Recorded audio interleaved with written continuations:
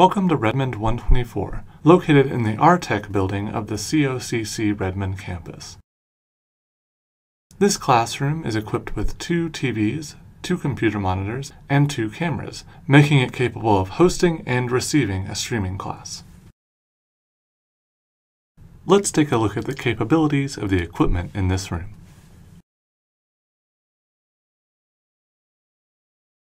We'll start by turning on any monitors that need to be turned on, and then we'll turn on the computer tower itself.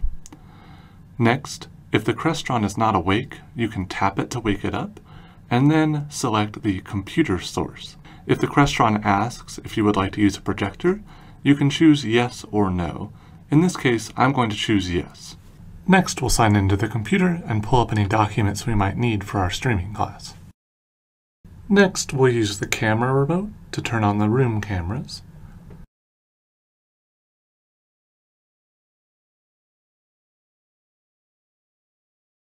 And the TV remote to turn on the room TVs.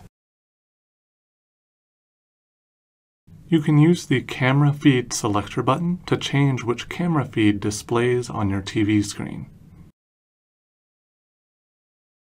We can use the up, down, left, right, and zoom buttons on the camera remotes to move the cameras around.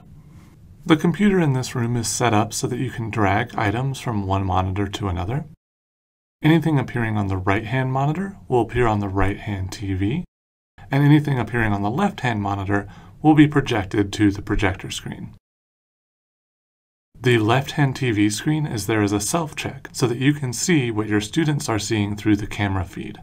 Now we'll sign into Zoom, either through Canvas or the Zoom program downloaded to the computer. And before students enter the streaming class, it's a good idea to use the test speaker and microphone option to make sure the equipment is working.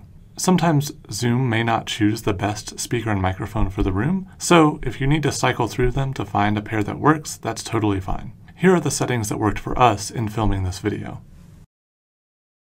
This room also has a microphone built into the podium, which you may want to be aware of if you plan on lecturing.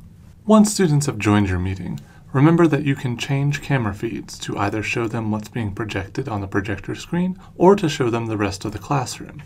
This can be handy for encouraging discussion between an in-person class and a streaming class. Once the streaming class is over, please be sure to shut down the Crestron system, turn off the computer and monitors,